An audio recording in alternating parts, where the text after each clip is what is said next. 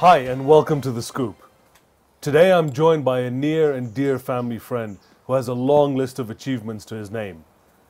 Coming from humble beginnings, he grew up in Nairobi and got his degrees in science and engineering in India and the United States.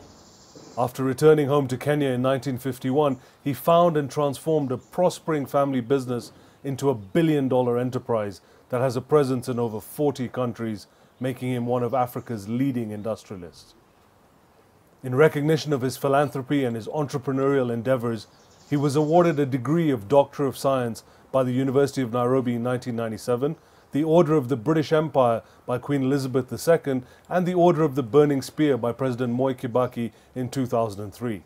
Along with being the chairman and CEO of the Comcraft Group of Companies, he's on the boards of several prominent East African companies with a vision to do as much good as he can for as long as he can. Dr. Manu Chandaria, welcome to The Scoop. Manu, Uncle, thank you very much for coming. I have to call you Uncle because I've known you for so long.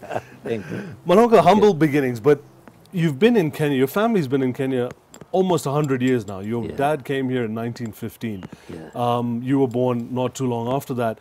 Your dad was determined to give you the best possible education. He sent you back to India for your undergraduate studies, sent you to the US for your degree. Coming back, you saw, you wanted to come back to Kenya. Let me start with this. My father had gone only for 3 standards of vernacular. And he found it so difficult because he couldn't speak, read or write English. And so he found that if I want to have a future of my children different than mine, I must at least educate them. There's no way. My mother was illiterate until 53 or so. She started writing vernacular language. That impact on him changed the whole life. And that's what I think, that firm decision, without education, you're nowhere. What was your dad's decision to come, behind his decision to come to Kenya? Why did he choose to leave India and come here? Well, they were living in princely states in Jamnagar.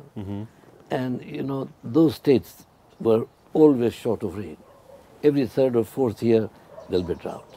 1 year good, the Maharajas will take away almost 50% of what we produced. So 3rd year was very difficult. And 4th, you have to just depend upon somebody who gives you food. So at that time, the people from our community started coming in here from 1898, 1905, 1910. There started a few of them coming over here.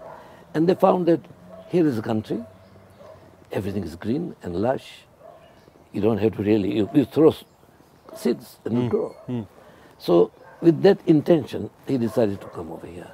Was that the goal for you? I mean, was that all you were going to do, was to go into the family business? Did you have some other dreams, maybe being a singer or a musician or something else different to running the family business? I think that we had a good businesses once upon a time, but by 40s during the war, we lost quite a bit of them. So when we came over here, we had 2 businesses. One was a wholesale provision shop in Nairobi, providing to all the supermarkets and the shops, mainly provisions. And the second one was color works in Mombasa, where 40 people were working. 40 people, 6 members of family, 46. And at home, 36 members. Time and again we kept on feeling, what am I doing here? Is this the life that we want to live? Looking out of 40, and I was second engineer. My brother was, in another field. But this is not on. But then it kept on dawning us all the time. Are we right in taking our decision that we're going to build these companies, we'll build our family, do a good business, or why don't we just get out? A 9-to-5 cozy job. I had masters in engineering, my brother had technology, other cousin had a civil engineer. So, jobs will be just like that. And then it came to our mind, hey, they had dreams. Our parents had dreams. They lived their life for us to get us educated. And if we're going to drop them now and say, thank you very much, I decided no. What happens, whatever happens, we will sit down and we'll make sure that we create wealth. So how did you keep it together? Because that's often it's the secret of the success of many big empires is the family sticking together. But it's also the downfall of many empires is the family splitting up. Yeah, absolutely. Well, I think that during my college days, that was the time when Gandhi was having what we call Quit India movement. And you know, Gandhi impressed us so much while we were in the university.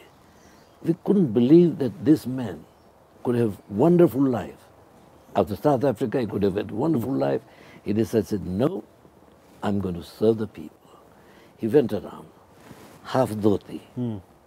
And to join him, very simple principles, you know. Quit India movement is, we cannot move British out unless we make and compel them to go out. Number one, don't use any imported goods. Number two, don't use any goods which are manufactured after the machineries and equipment from overseas. That limited us. We had to start spinning. For 4 years in our college time, all of us, 4 of us, we just spun our own clothes and then gave for weaving, and we had 2 shirts, 2 pair of pants, 2 underwear, and that's it. That showed us the sacrifice in life. And if this man did it, and he got India independence by the time when we left India, India got independence. And not only India, but many other countries in the world started getting independence. Now, what was the reason for this? Strong commitment, strong sacrifices, that one should decide that you're going to do it, that don't let anything come against you. So that was the first principle that we learned, that if our parents had sacrificed so much, then what are we? And you managed to instill that amongst Absolutely. all of the family Absolutely. to do that. We'll be right back with Dr. Manu Chandaria. We're going to talk about traveling outside of Kenya and his first experiences there. Stay with me.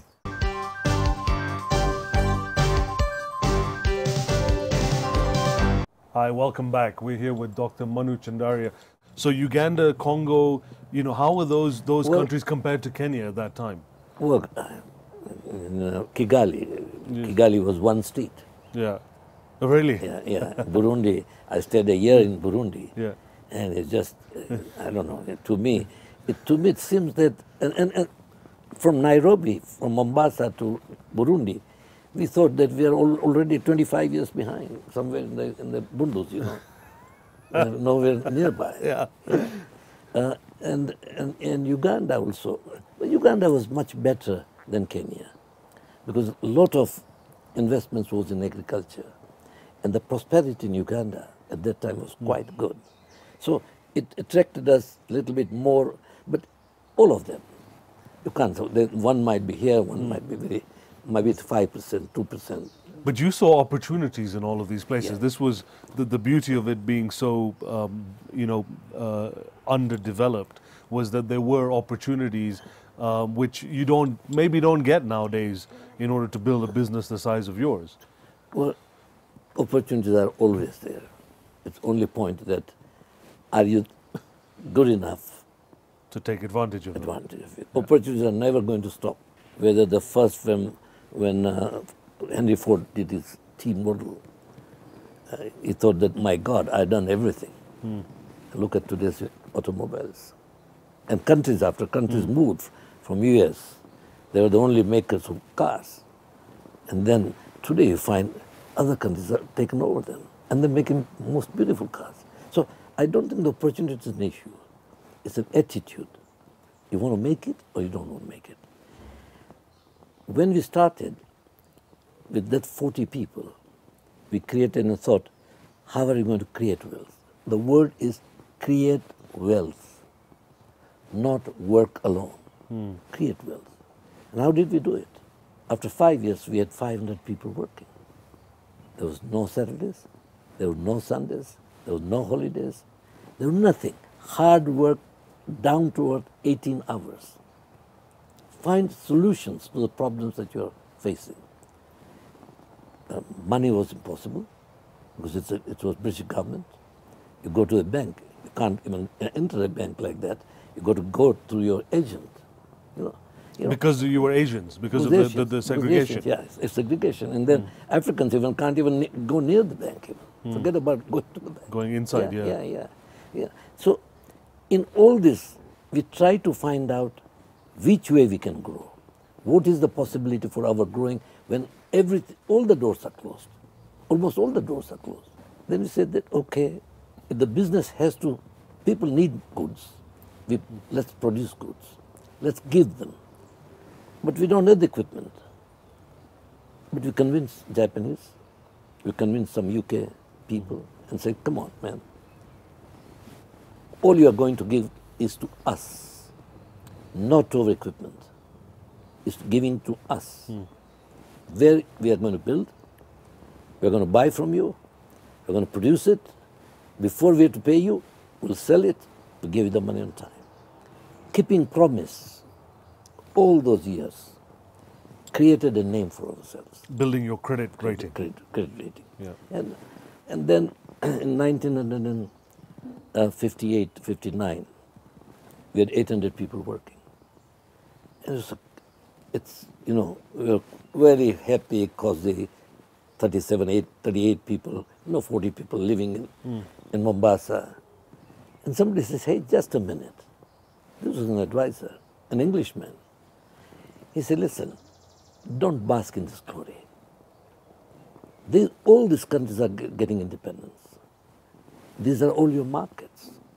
All those markets are going to disappear because they want investments in their country. So you wake up.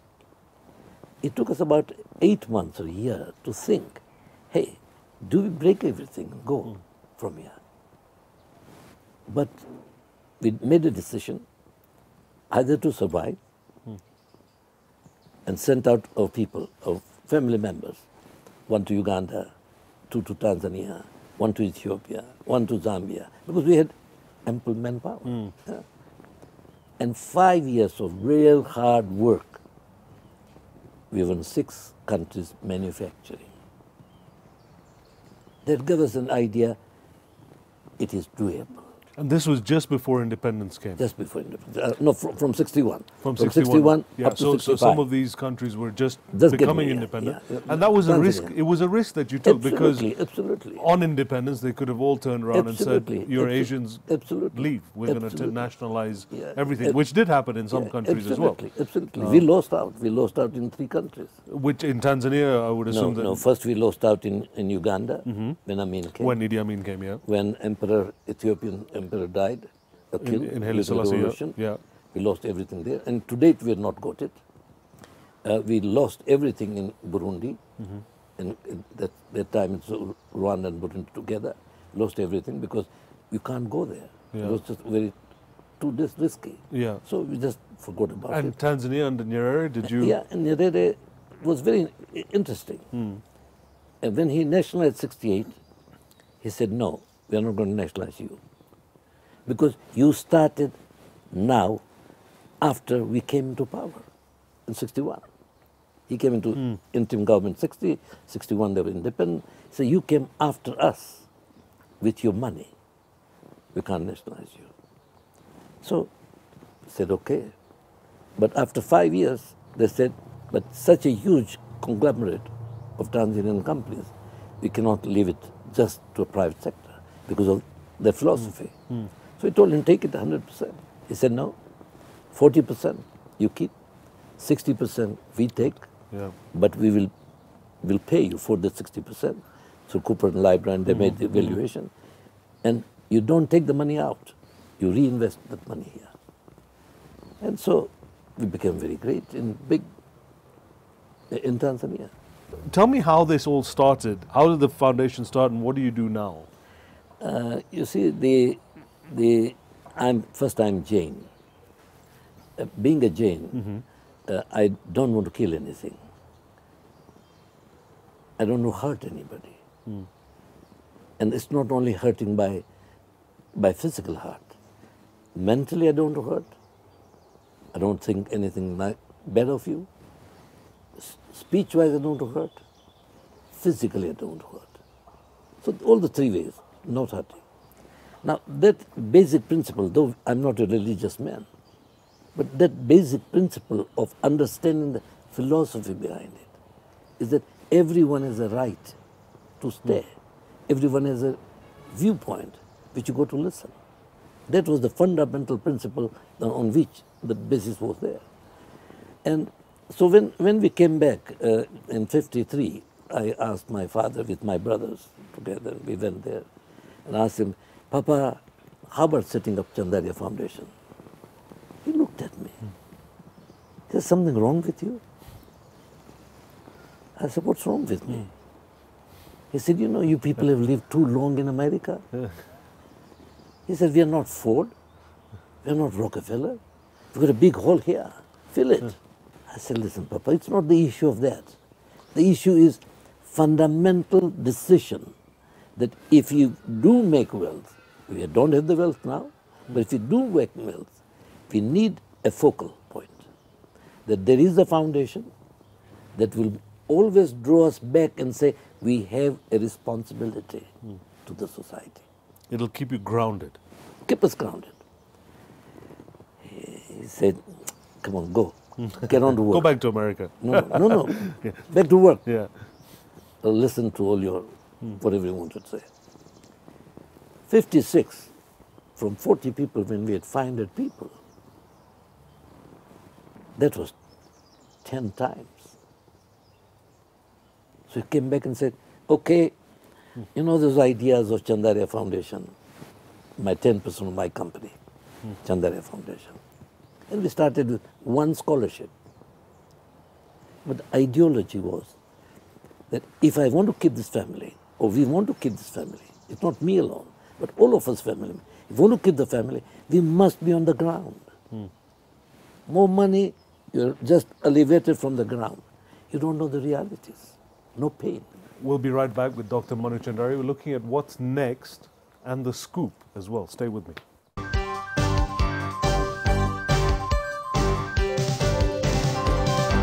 Hi, welcome back. I'm here with Dr. Manu Chandaria. Manoko, we were talking in the break a little bit about young people and where should they look at? What industries, what sectors should young people look at that are the future of this continent over the next 2 decades?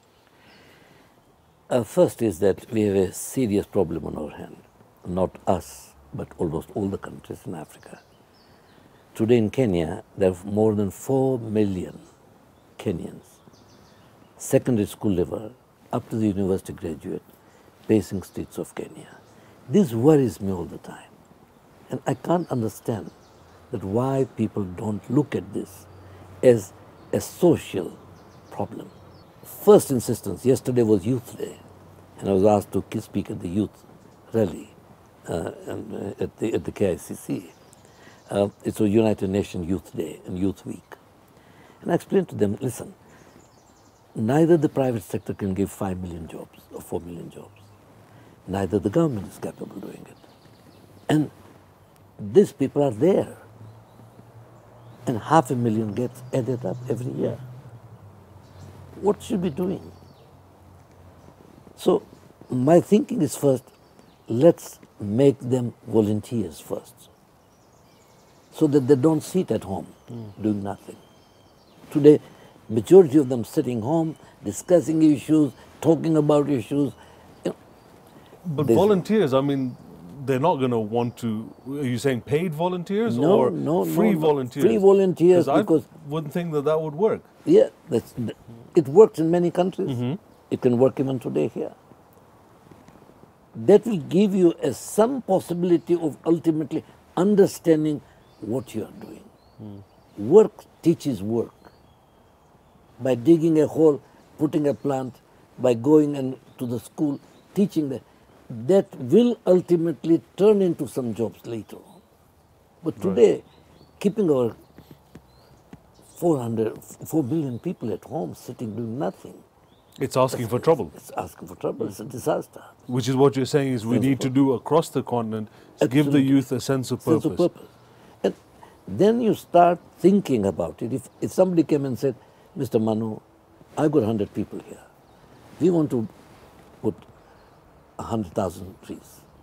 Will you support me? I said, go ahead. Now, somebody has to come out and do it. We talk about 1.5% forest cover from 11%. Who's going to do it? Do you expect that World Bank is going to come and do it? No, we are going to do it.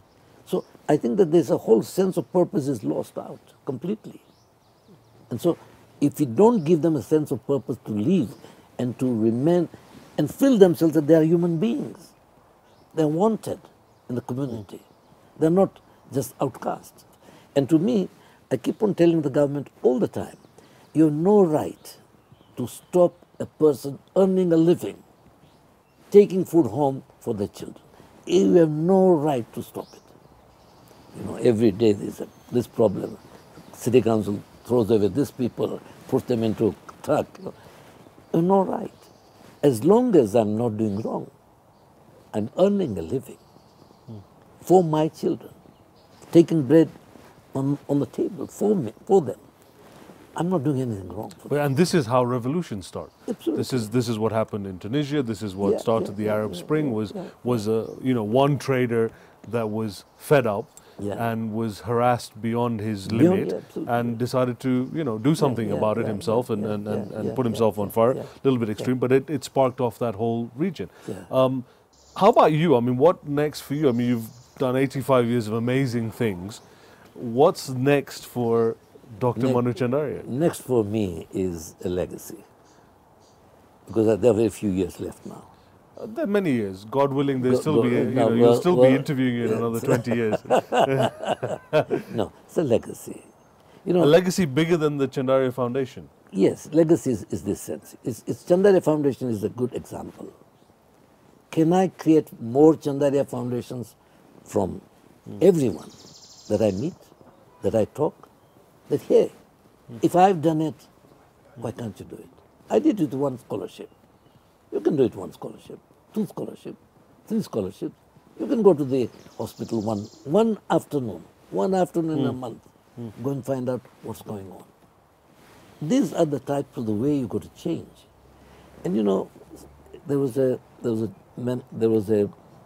dean of a business school, and and I can still remember, I called him here to give a lecture to Nairobi University. And he said, success, many of us are successful people, but unless success is turned into significance,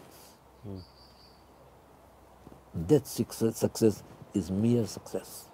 And many of them, with their success, go away, past. Nobody remembers. But if you leave a legacy that, yes, I've touched 200 Kenyan to give,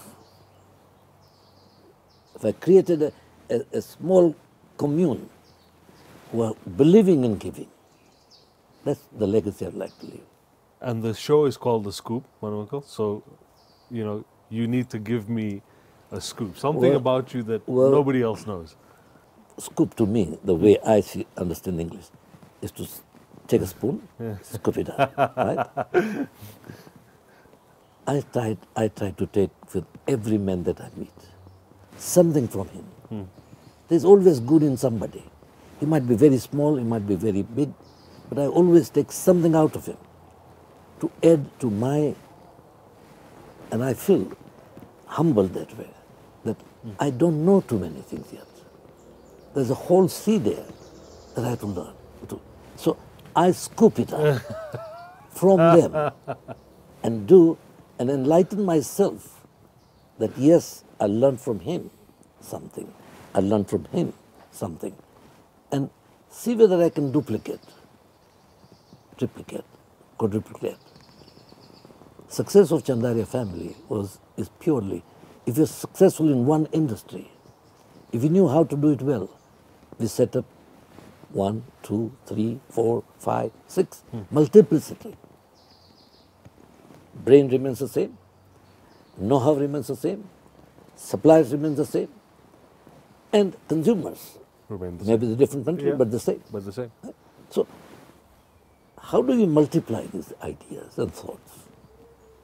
Let's take other people's, the best of other people, Best of other people, scoop it up. scoop it up. And that's The Scoop with Dr. Manu Chandaria. Join me again next week when I'll be talking to yet another great African personality. From me and the entire team of The Scoop here in Nairobi, Kenya, thanks for watching. Manu Uncle, thank you so much for your time. I hope you enjoyed it half as much as I did. It was fascinating, really fascinating story. You have been a role model. Your father was a role model for me.